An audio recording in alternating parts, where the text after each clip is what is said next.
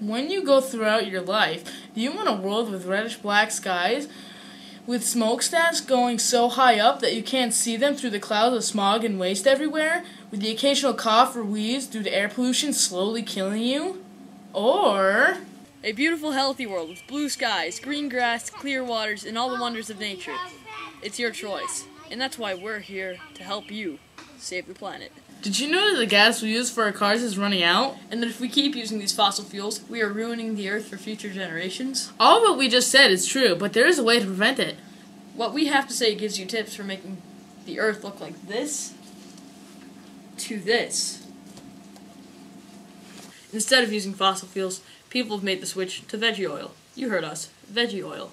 People do this by slightly modifying their cars, and then going to restaurants and asking people for their old veggie oil.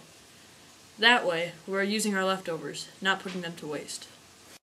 Also, people use what we call solar cars. These cars use energy from the sun to put power into the batteries that these cars need in order to move.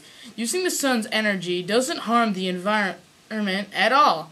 It makes it better by keeping the earth as it is, not making it worse. For another kind of car, it runs on electricity. These cars use a battery, which powers the car like a toy RC automobile. It also doesn't use gas, and it doesn't pollute. And the cars most people use today are ones that run on fossil fuels. These cars obviously use fossil fuels to work, and they produce CO2 mixed with gasoline, which makes smog. This smog is causing a hole in the ozone layer, which protects the Earth from the full power of the sun. Without it, the Earth's climate would become hotter, giving us serious burns and skin cancer, which isn't very good. Okay. So, using the following facts we gave you about using green energy, try to help us by buying one of those kinds of cars that don't use fossil fuels when you are older, or right now. By remembering these tips, in the future, you can help save the world.